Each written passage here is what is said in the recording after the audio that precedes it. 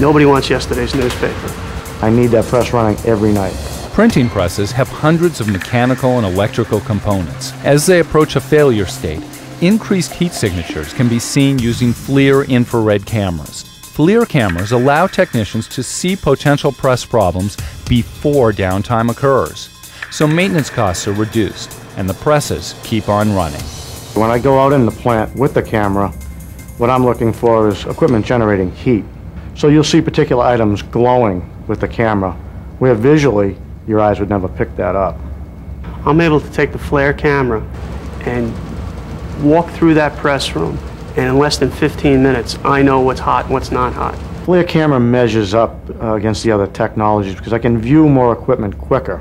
Instead of taking 4 hours to collect vibration analysis and go through all that data, the FLIR camera gives me the ability to streamline my whole predictive maintenance program, keeping it cost effective. I like the FLIR camera for its ease of use. Instantly out of the box, I was able to use the camera, and then through their training courses, improve the level of use of the camera.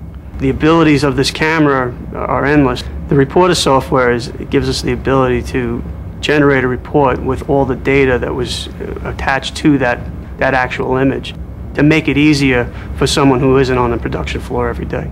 They can see a picture of, let's say, a clutch. They can see the infrared scan. They can see the vibration. Once you put all three of those pictures together in one report, they say, oh, okay, this is where we are.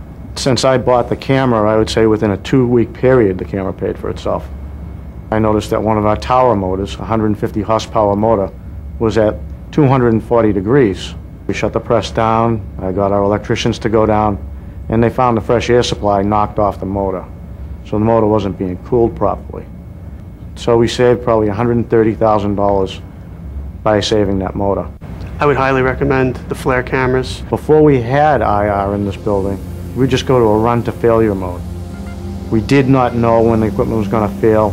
When you can eliminate a potential failure and you're able to schedule for it and make sure you have the parts and rotate your schedule around that repair, that's eliminating unscheduled downtime, which of course hinders production. With IR, we have been able to almost eliminate all our catastrophic failures. We can look at equipment and fix it on our own terms. Pretty much when we do start setting up a program, they say, well, what kind of equipment I need? I pretty much 99.9, in fact 100% of the time, I've recommended the FLIR camera.